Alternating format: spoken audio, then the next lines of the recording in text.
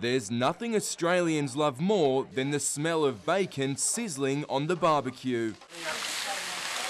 Now, do we need more sausages there? The nation's birthday party kicking off bright and early in Griffith with a true blue big breakfast. What's going on? What's going on? How are you, buddy? Thank you.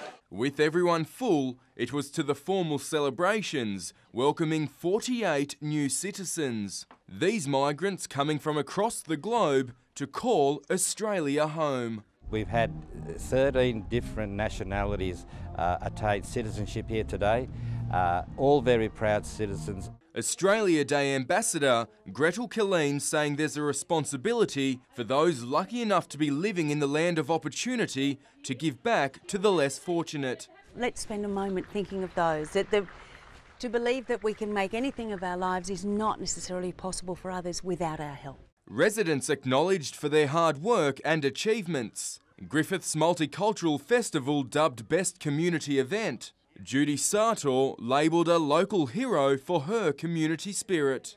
Elise Del Piano Young Citizen of the Year, while a humbled Olga Fauna crowned Citizen of the Year for her work with local charities. The work that Griffith Can Assist does relies so much on our community, and if we haven't got you lovely people behind us and the lovely service clubs and all the other people that do support our charity, I wouldn't be standing here.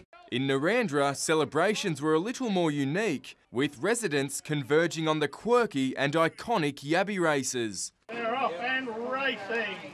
The event giving a vital cash injection to local charities. Been a great success, it's getting better and better every year. The national birthday celebrated across the region in true Aussie spirit.